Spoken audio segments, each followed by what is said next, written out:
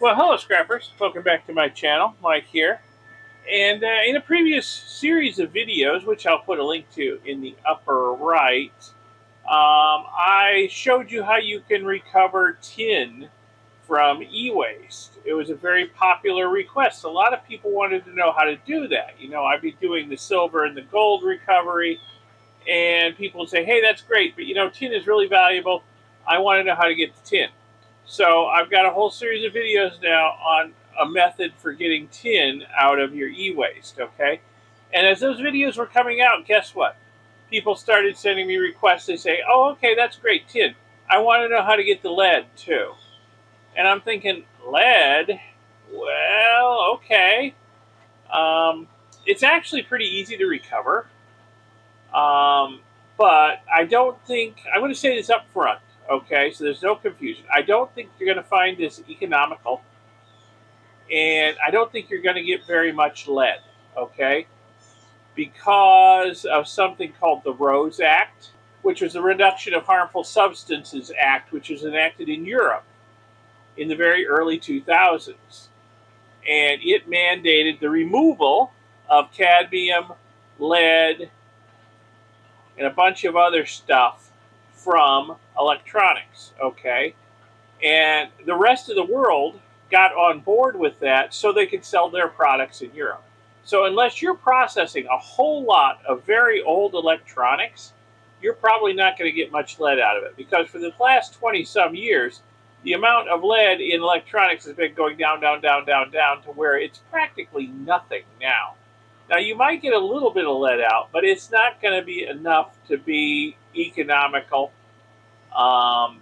in my humble opinion. On a hobby scale, if you want to do it for fun, go right ahead.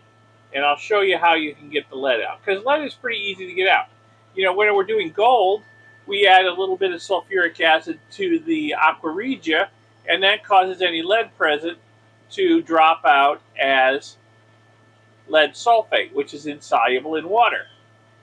Well, in previous videos where I showed you how to strip the solder off of circuit boards by soaking them in dilute muriatic acid, okay, and then once the solder's all stripped, you filter the liquid, and, well, I added a little bit of sulfuric acid to that, too, to recover any lead, just to get it out of there, because I didn't want it contaminating the tin. And then, of course, I would take the liquid after the lead has dropped out, refilter it to get rid of the lead sulfate. Then I would neutralize the liquid with some sodium hydroxide solution to get the tin to drop out as tin oxide. Okay. But if we go back a couple of steps to where we're getting the lead out with the sulfuric acid, you can do that every time, okay? You can get your tin and you can get your lead too. It's not that hard to separate them. So, I mean, I've got some solution here that this has been recovered from dissolving the solder off of circuit boards, okay? So it's got tin in it, but it's also got lead in it. So let's put a little bit of sulfuric acid in here and see what happens. Oh yeah, look at that. It makes like a little bit of a milkshake. So we've got some lead sulfate in there that's going to drop out of solution for us. So you go away for a while, you come back, and your lead sulfate has all settled to the bottom of the beaker. It actually doesn't take very long because it's pretty down heavy. I mean, hey, it's a lead compound, it's dense, right? So, and you got a nice little layer of lead sulfate down on the bottom of the beaker. I don't know how well it's showing up. It's maybe a couple millimeters thick, okay? So that's really not very much. There's a lot more tin in here than there is lead. So when I precipitate that out, I'm going to get a fair amount of tin oxide. But we're only getting a little bit of lead. And this is the result of a whole lot of circuit boards, okay? Some of them were pretty old, which is probably where the lead came from. A lot of the modern ones probably didn't have very much lead in them at all. But we got some lead. So what I would recommend doing next, if you want to insist on going down this path, is filter the liquid, capture the lead. I would wash it multiple times with some distilled water to try and get the tin out of it and any other trace metals that are in there. Like there might be some iron in here, there might be some copper. Wash it to wash those trace metal solutions out of there, and then dry it out.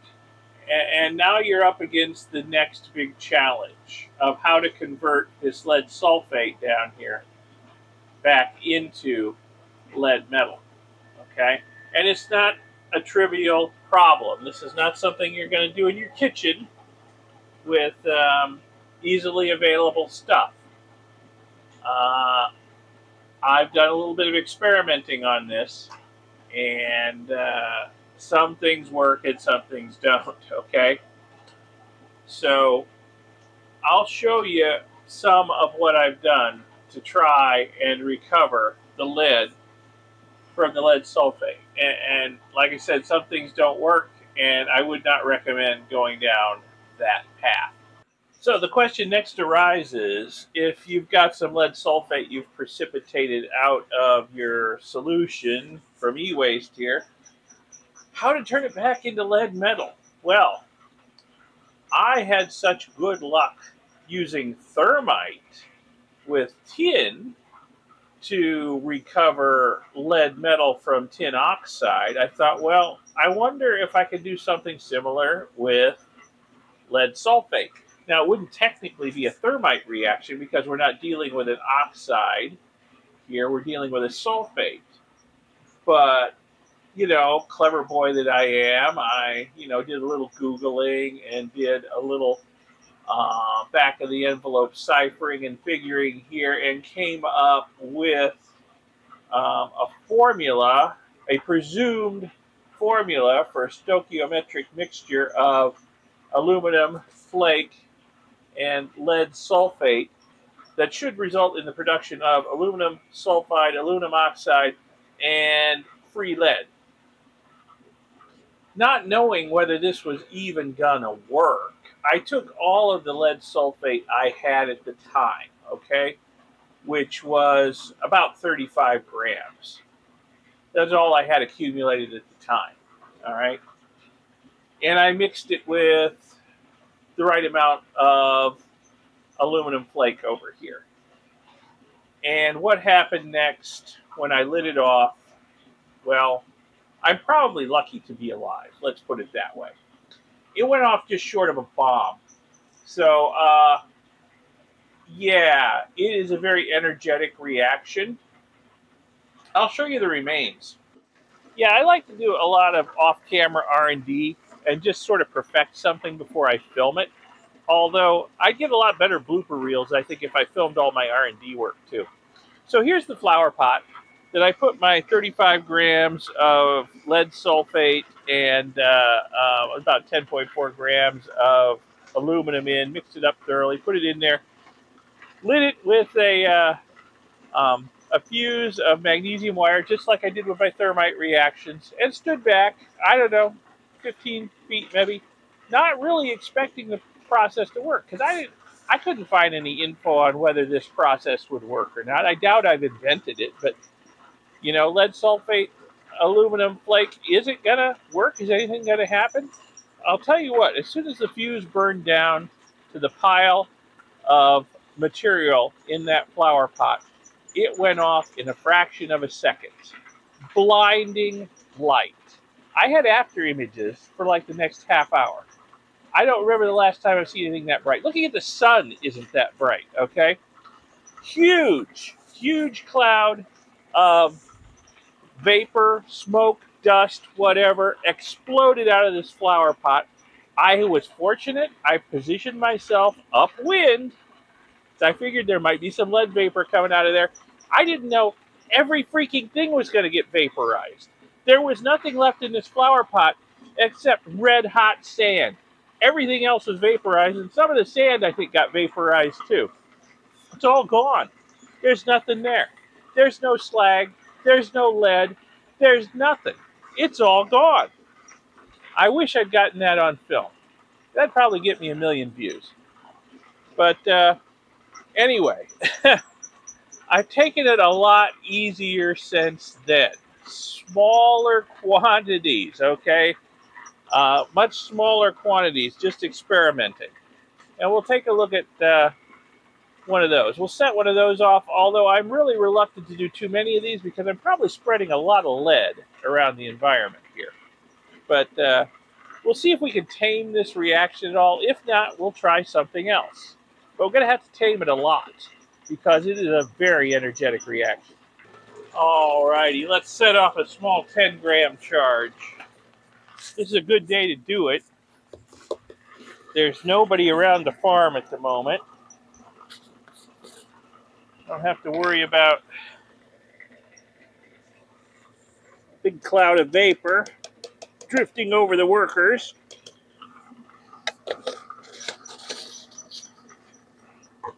Alright, so I've got a nice long magnesium ribbon here to act as a fuse, and I'm going to angle it out like this, away from the center of the pile. I've put them in straight up and down before, and I've had a problem where a blob of burning magnesium will drop off into the pile before the ribbon burns down. I don't want this going off before I can get to a safe distance. So I'm gonna move upwind after I light it and endeavor to stay upwind of the cloud wherever it goes. And we'll see what this looks like.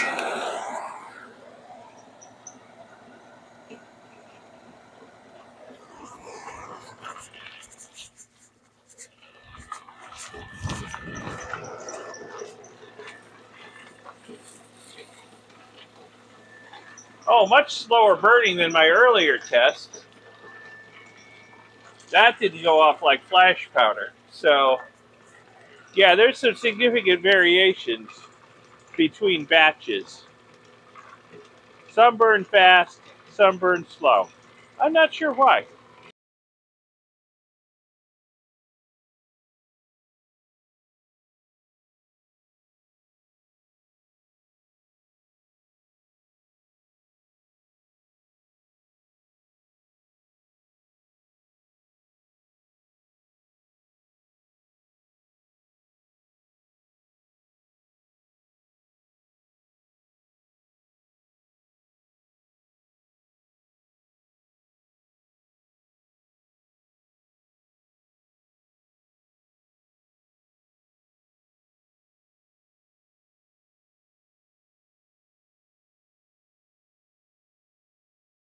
So here's the remains of that test I just showed you. And picking through it, I don't find any trace of metal. There is no free metal here. There's no lead. There is some slag. It's light and fluffy, though. Not like the slag we got with the tin thermite. I'm pretty sure the reaction went off just as I expected. I can smell hydrogen sulfide coming out of this, which tells me we did produce aluminum sulfide, because aluminum sulfide reacts with moisture in the air to produce hydrogen sulfide. But where's the lead? Well, in spite of this being much less violent than my early test, we may still be getting so hot that we're vaporizing the lead entirely. I don't know. But I certainly don't see it anywhere. There aren't any really hard lumps in here. That's a piece of the magnesium ribbon there that didn't burn, which is kind of surprising, given the heat of the reaction. But I don't see any lead. And I'm not sure why some batches burn so much faster and more violently than others. I did have one thought. I don't know how accurate it would be, but it's possible that some of my batches of lead sulfate are more or less contaminated with lead chloride. And lead chloride, I'm assuming, although again, I don't have any good information on it like I didn't have with lead sulfate, But I'm assuming that lead chloride will react pretty violently with aluminum powder. So it's possible that batches that have a fair amount of lead chloride in them might react much more violently than batches that don't. So they're both insoluble lead salts, so it's possible you'll get some lead chloride with your lead sulfate. And it'll be very, very difficult to separate them, I would think. So, yeah, that's kind of where things sit right now. I'm not recovering any lead with this process. I could try, and I probably will try, adding a flux, just like I did with the tin thermite. Hopefully the flux will slow down the reaction, steal heat from it so it doesn't get quite as hot. Keep the flux, or keep the slag molten, or help it become molten, and trap the lead, and then the lead hopefully can agglomerate into a puddle in the center. So I may try some reactions with some flux, although I'm not going to do too many of these if it's not looking like it's working, because I'm probably spreading a lot of lead vapor around the environment here, which is not a good thing. So, yeah, if it doesn't look like I can get this reaction to work fairly quickly, I may abandon it and try something else that's hopefully less rough on the immediate environment, and potentially on my lungs if I get a whiff of it. I'm doing a good job of staying upwind. I probably ought to be wearing my respirator when I'm doing this. All right, so let me contemplate fluxes and accumulate some more lead sulfate. All right, guys, full disclosure here, just so nobody accuses me of being a lying, cheating, no good deceiver. I can't make lead sulfate fast enough to complete my experiments in it, so I've had to buy some, okay? So I got some lead sulfate here. I'm making a whole lot of tin oxide. That's coming along fast and furious. But like I think I said at the beginning of this video, there's not that much lead in modern electronics. So even though I'm accumulating tin oxide really, really fast here, separating it from electronics, I'm not getting but a pittance of lead sulfate. So it's just not enough for me to continue experimenting with recovering the lead. So I've bought some lead sulfate here. It is actually used by artists as a base for pigments. They'll crush this in a mortar and pestle with various pigments and oils and come up with their own custom colors. I guess it's still a thing to use lead paint if you're an artist, but it's been phased out everywhere else. But yeah, so I bought some lead sulfate. And I'll tell you what, this stuff is dirt cheap, which is another reason that leads me to believe recovering the lead may not be economical. If you can buy this stuff dirt cheap, and I'm having so much trouble making it, I don't know. It may not be worth it at your end. But anyway, the rest of the experiments I'm going to do with lead sulfate are going to be done with this stuff, because, well, it's a lot easier to get a hold of than trying to recover it from electronics. Maybe it's just my electronics that I've got, but there ain't that much lead in there. I'm sorry. Okay, so just so you know, from what you see from now on, it's going to be done with this stuff. Yeah, so here's my latest batch of lead sulfide. It doesn't amount to much, especially once I dry it out. It's not going to be much. So we're going to have to continue using the store-bought stuff for the bulk of my experimentation. But you know what? I am thinking, I mean, this stuff looks really light and fluffy. This stuff is a little bit clumpy. So you know what? I'm having a little bit of a rethink about why different batches burn at different rates. I'll bet the light, fluffy stuff is what burns faster than the kind of clumpy stuff. I'll just bet you that is a big factor in the burn rate right there. So, yeah. Okay. But I'm still going to investigate fluxes and try that once or twice and see if it gets me anywhere before I move on to something else. Alrighty. It is very quiet around the farm right now. There's nobody here except me. But that won't last long. So while things are quiet, I think I'm going to try and mix up another batch of this lead sulfate. It's not thermite. I'm not sure what the reaction's called, but yeah, lead sulfate reacting with aluminum. And we're going to make a flux this time. We're going to add some flux to it to try and steal heat from this reaction, slow it down, tame it, and hopefully the flux will capture the lead that should be released by this reaction, and we'll be able to recover it. We'll see. We'll see if this works or not. I'm going to make about 30% by weight flux in this batch. So let me get started. I will tell you exactly how much of what I put in it, and we'll see how it goes when it gets lit off. Might work, might not. Okay, so we're going to make a fairly large charge of this stuff, which I'm a little bit scared about, but we're going to do 30 grams of lead sulfate. We're going to need the extra heat to melt the flux. Okay, so we're going to have to do a larger charge than I have been.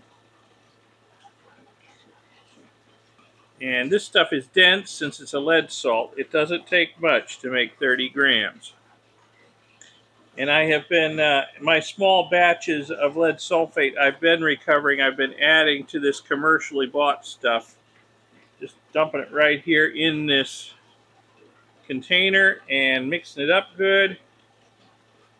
So this container is now a mixture of the commercially bought stuff and my own recovered lead sulfate. Okay, so there we go. That's close enough to 30 for me. We're going to put in 8.8 grams of aluminum.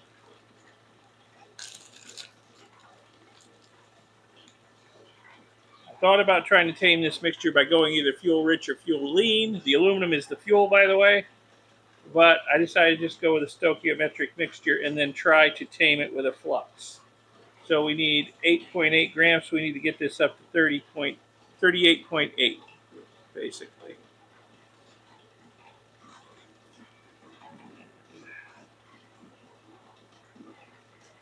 And unlike the lead sulfate, the aluminum flake is really, really light and fluffy.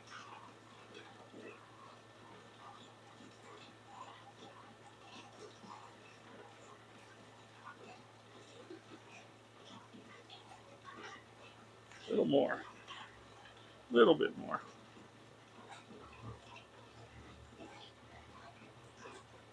Again, that's close enough, I'm sure. Okay, 38.8 is where we want to be. Okay. Now, just like I used for the tin thermite, we're going to use Chapman flux thinner because it is mostly fluorspar, which is a really good material for making a flux. So we're going to go with this. Clean my spoon off so I don't put lead sulfate in there. Let me tear the scale here. You know what? I'll turn it off. I want to tear it. All right. So we want 9.3 grams of the Chapman flux thinner.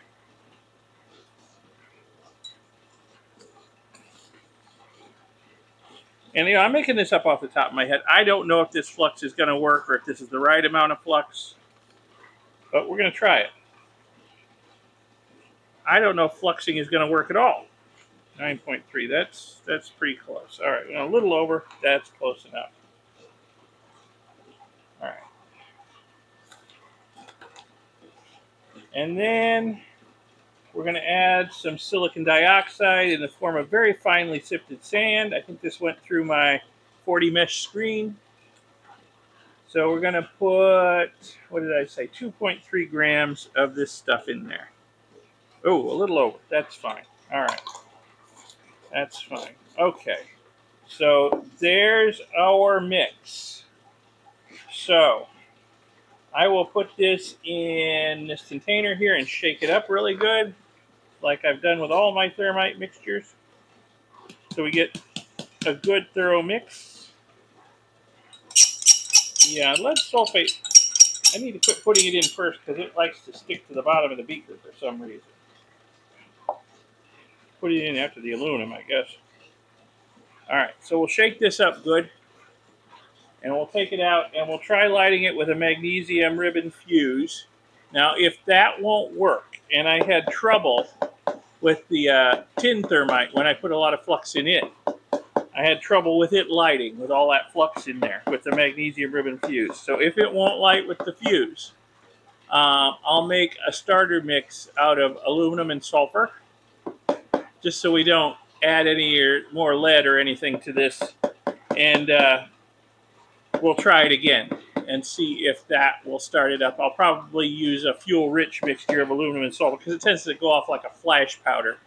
Whereas I'd like it to burn a little slower and drop, you know, like 3,000 degree aluminum on this stuff, and that should start it up. If it won't light with the magnesium ribbon, it might.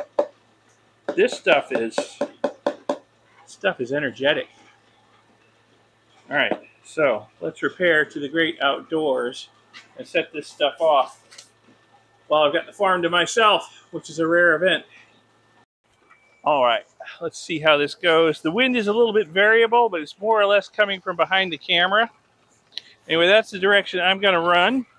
And the camera can stay put and watch this. If I have to get, you know, due to the variable wind direction, if I have to run off out of view, well, the camera will see all.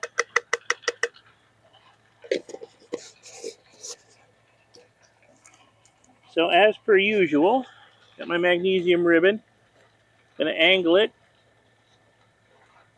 so that hopefully I can get away before any burning magnesium drops on that pile.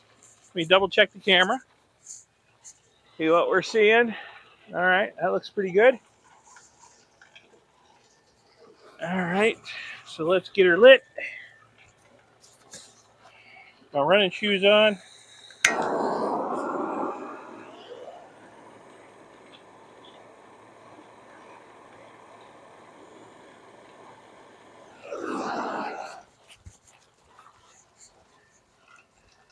And I'm going to get much further away.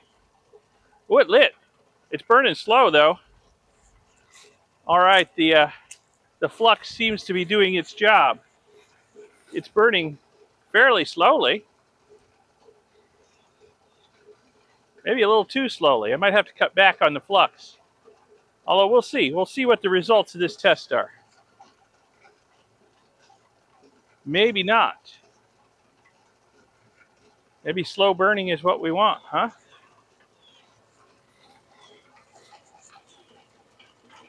Well, I don't know. Doesn't look much different than a fast burn. Let me move the camera up now that the fumes are dissipating downwind. Closer look at it. Still red hot. I don't know if that's showing up out here in the bright sunlight, but everything's still red hot down there.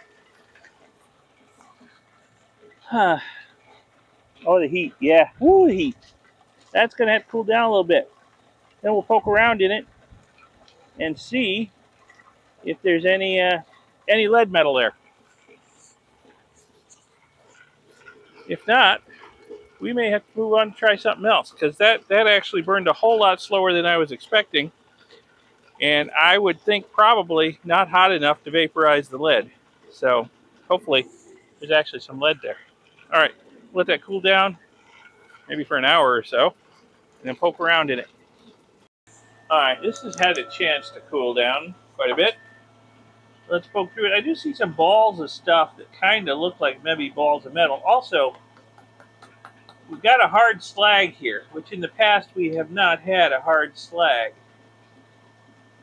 We just had a light fluffy slag. It's like we didn't get a complete burn. There's some unburned material here. So that slag was definitely stealing some heat from it. I'm looking at a piece of the slag under the light here. And it looks like there are balls of metal in it. Let me break that up and sort through it, and we'll see if we can find any actual lead in there. So I took the big chunks of slag out of the flower pot, and I've been busting them up here. And there are balls of metal all through it. All through it. There's a ball of metal, a couple balls of metal, kind of joined together. There's a big glob of metal right there. Some balls of metal there. Ball of metal right there. So yeah, we got some metal out of this reaction. Finally. Finally. We didn't vaporize everything. We got some metal. But I don't know. I'm not sure this is all lead. Some of these blobs are awfully light. That blob is awfully light. Some of these smaller blobs I think are heavier than it. So I'm thinking this might be mostly melted aluminum here. And some of these smaller blobs here, they're so dense, that's probably mostly melted lead. But yeah, it's not working quite right. It didn't agglomerate into a nice blob like I got with the flux tin thermite. So, I mean, I could play around with the formula, a little bit of the flux and the amounts. But I'm thinking, you know, maybe we need to try something else. You know, they say, you know, you got the old saying of, you know, to a man whose only tool is a hammer, every problem looks like a nail. Well, I don't want to get into that mindset with the thermite reaction. Yeah, it worked great with the tin, but I'm having so much trouble with it with the lead. It might be time to try something else. Maybe we need to go to some sort of traditional smelting type reaction over in the foundry furnace.